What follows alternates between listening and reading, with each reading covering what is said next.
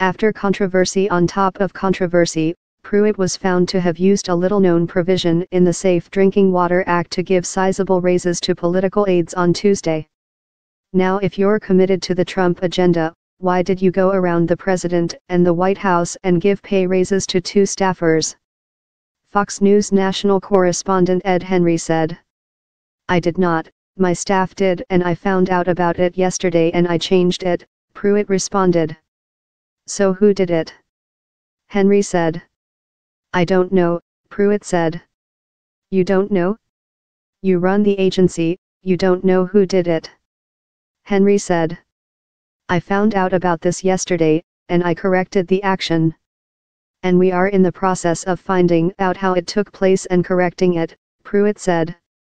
Henry then went on to point out that both of the staffers who received the raises, Sarah Greenwald and Millen Hupp, are friends of Pruitt's from Oklahoma, a point that Pruitt dodged.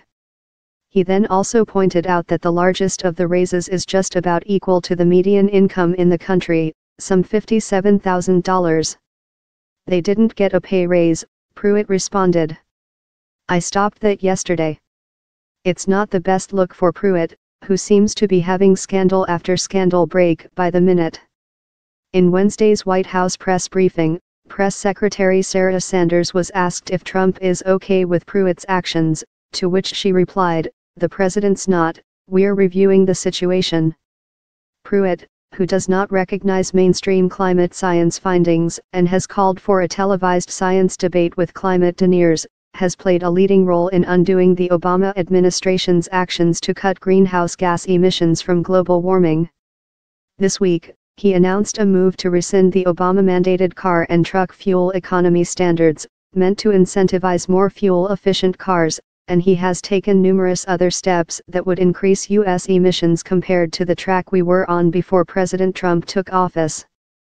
So, maybe, Pruitt should stay away from the TV. You know, until the next scandal breaks. Andrew Friedman contributed reporting to this article.